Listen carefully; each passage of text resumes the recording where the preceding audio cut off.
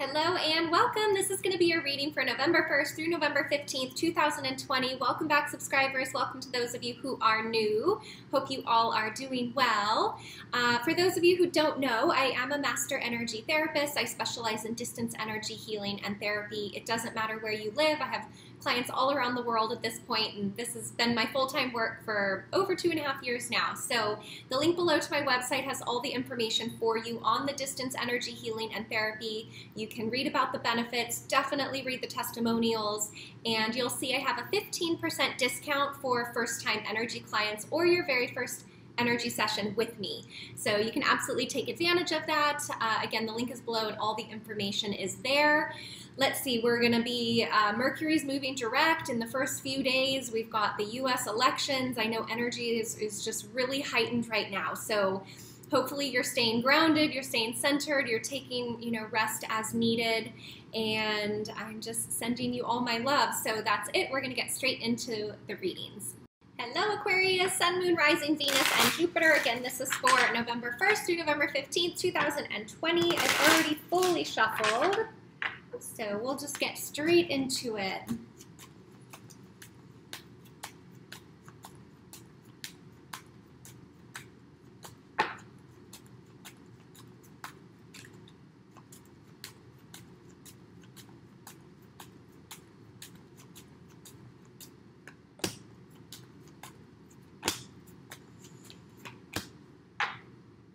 Okay, Aquarius, wow, starting out with King of Wands, Hanged Man, and the Fool card. I feel this is about someone you are dealing with, okay? Actually, all three of these cards. King of Wands, if you've been dealing with someone whose maybe attention has been elsewhere, maybe it hasn't been fully on you, fully on the relationship, you haven't been clear if they're wanting to pursue this or what their feelings are for you. I just feel something's been a little unclear, but I think this King of Wands energy, so you could be dealing with a fire sign, Aries, Leo, or Sagittarius. I'm getting the sense they've had a lot going on right now, and their focus and their attention has been elsewhere. It's nothing about you, so don't take it personal, because I've got the Hanged Man here.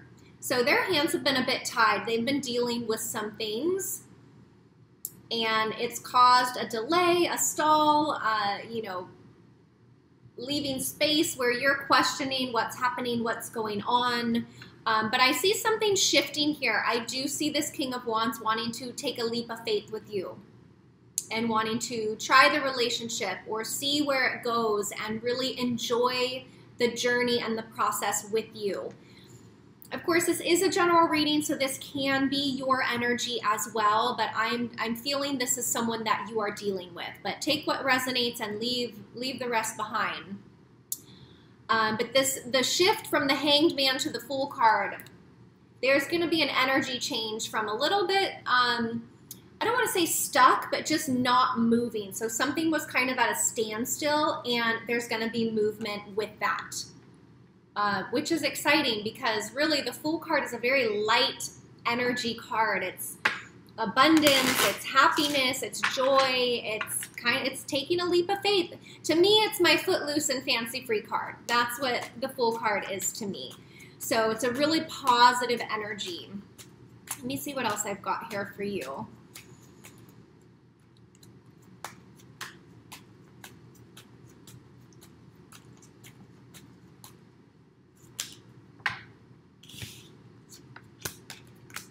Wow, Aquarius. Okay, look, next up we've got Justice and the 10 of Pentacles. Wow. This could be a leap of faith in marriage or a proposal or moving in together or wanting to take things to the next level. The Justice card really brings truth and balance within partnerships, and it also kind of requires a 50-50 partnership or, really equally giving and receiving on both sides. And then with this 10 of Pentacles, this is the long-term energy. This is the stability, financial stability, commitment stability and security. You could be talking about a family or getting a pet, just things that are not temporary. Okay, there's a lot of not temporary things being talked about, more stability. And there's options with that. I feel you and this person, whoever you're dealing with, you have options with what it is that you want to create and choose. They may have different ideas they're bringing to the table. You're bringing different ideas to the table. So this Three of Wands here is kind of looking at, where am I going to take action? What choices are we going to make? What are we going to do to get our dreams to manifest? This is a really positive reading, Aquarius. Let me see what else I've got here. You could be dealing with a Libra. I've got the Justice card there. 10 of Pentacles, Earth, Capricorn, Virgo, or Taurus. And I already mentioned fire. The Leo card just came out, so you could be dealing with a Leo.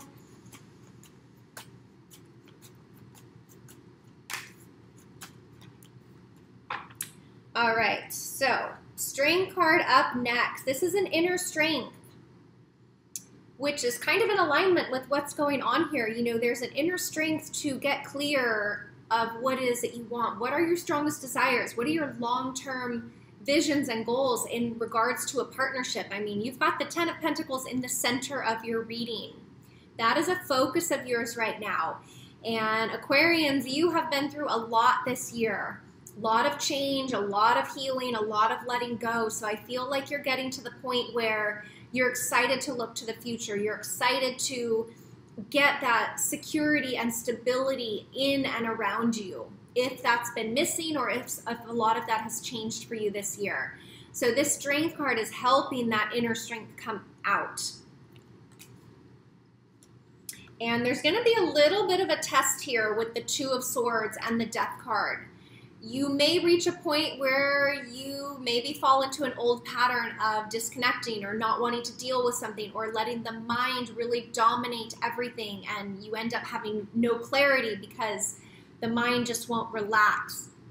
With the Death card, I feel, and I say this is going to be a test because I feel the Death card is going to squash it quite quickly if that is a pattern, or if you do become aware of the mind or the mental energy getting a little bit overbearing. Because these other cards here, the Fool card, the Strength card, they're more just heart-centered energy, the soul, the heart, you know, your authenticity, your truth. So when the mind creeps up or the fear creeps up, I feel the Death card, it's a cycle for you. You're coming out of that cycle. And for the Death card to be the last card out, and we're, you know, the 15th is the third and final super new moon in Scorpio. So that new moon for you, Aquarius, I feel is going to be a huge day and time and just energy of transition forward. I feel you've cleaned up the rest of, you know, the prior 10 months of the year, and November is going to be forward movement for you towards stability, security, love. I mentioned could be marriage or a proposal or moving in together, getting a pet, talking about children. Again, things that are for long term. That's really what I'm feeling here, you know, more than anything. It's a long-term energy, stability. So much stability coming in for you. I feel like some of you watching just went, oh, finally, stability. I know, we're all needing some of that right now after what this year has been, so. Okay, you've got emerging. Right along with kind of what I'm saying, I feel the emerging card makes me think of a butterfly coming out of its cocoon. You know, we've kind of been in this cocoon for the last 10 months, dealing with things really uncomfortable, a lot of change, and it's time to emerge. You're moving forward in your highest and best path, Aquarius, and I think you're getting in alignment with what that is and with your truth. The mind and the ego is not dominating as much. You're having a more balance there, and this is really beautiful. So I like that. I like that. Kind of confirms the other messages in this reading. You could also be dealing with a Scorpio. So I've got Leo, Scorpio, and Libra out here. Okay, well, there it is. That was fast. Your spirit animal message, Aquarius, is Lion. Higher calling. You have within you all the courage you need. Let go of the past and reclaim your majesty. You will find success and contentment with those by your side. Make noble choices for your life and your tribe. How amazing! That's what I'm talking about. Thinking about children, thinking about pets, thinking about marriage. That's like choosing your tribe, choosing your long-term stability. You have within you all the courage you need. That's what's coming through here, Aquarius. How beautiful. Your spirit animal is, again, lion, higher calling. You are being called at a higher level, Aquarius. I think you know that, though. That's why this year has been so tumultuous for so many of us. We're being called to rise above our old patterns, our old ways of being, things that aren't serving us anymore. So, I hope that resonates for you. If not, no worries. You can watch your moon sign, your rising, your Venus, or your Jupiter, any placement of Aquarius, really. Thank you for the comments below the video. I do read those, and if you missed the intro, I am a master energy therapist. I specialize in distance energy healing and therapy. It doesn't matter where you live or how far apart we are. I have clients all around the world at this point. This is my full-time work for over 2.5 years now. The link below to my website has all the information for you on the distance energy healing and therapy. You can read about the benefits, definitely read the testimonials page, and you'll see I have a 15% discount for first-time energy clients or your very first energy session with me. So you can absolutely take advantage of that. I do hope that is helpful for you in some way.